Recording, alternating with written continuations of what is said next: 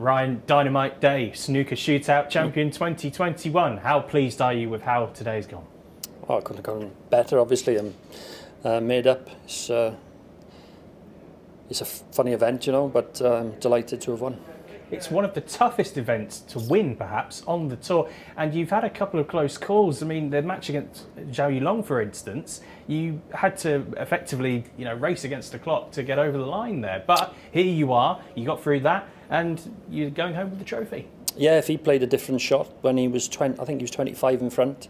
If he just pushed the blue safe, and I'd have definitely been out. But yeah, these are the kind of things that happen during the shootout. It's an absolutely crazy format, and like I said, it's very difficult to win 7 matches. But at the end of the bit, somebody's got to do it, and absolutely delighted as me. And against an opponent at the moment in Mark Selby, who is in red-hot form, close to the Mark Selby of old. So that must make it all the more pleasing.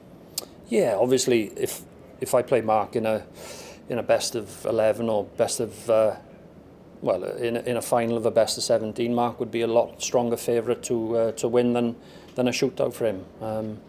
But having said that, he got a couple of chances, went into the pack, didn't get much luck, and then I put a good red to start off and held myself together really well.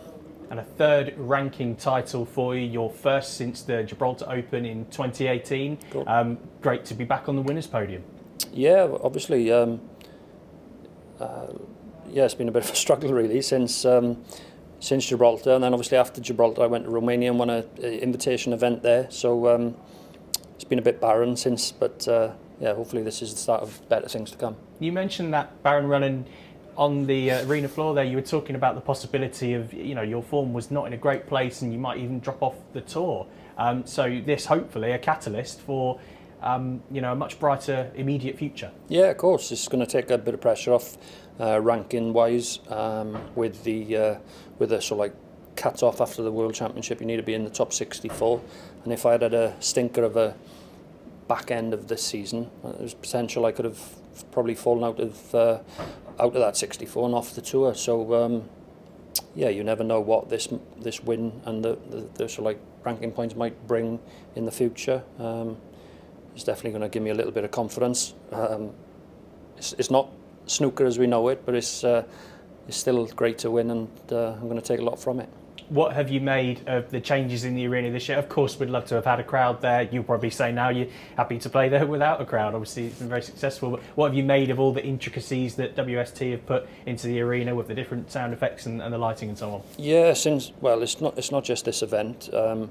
Since the start of the season, obviously the pandemic's hit everybody, and when we started back here, I think it was last June, and then they managed to get the World Championship on, and then we've had a season in Milton Keynes. But I think every player is so grateful for the work that World Snooker are doing, and everybody else involved. With the trophy also comes the prize money of £50,000. You're also up to 3rd, I believe, in the BetVictor European Series, which is obviously great. Yeah, it's crazy, yeah. And also, with the £50,000, I hear it will help go towards a purchase that you've just made at home. Tell us about that. Well, yeah, it will actually.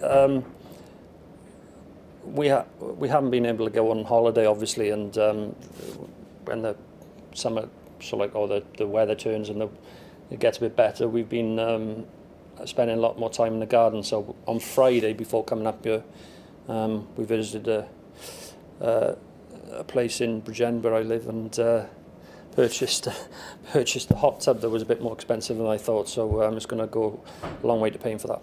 Well, enjoy the winnings, enjoy the hot tub, and congratulations again, Ryan. Thank you very much. Thanks. Cheers. All right. Ryan, if you take a seat here.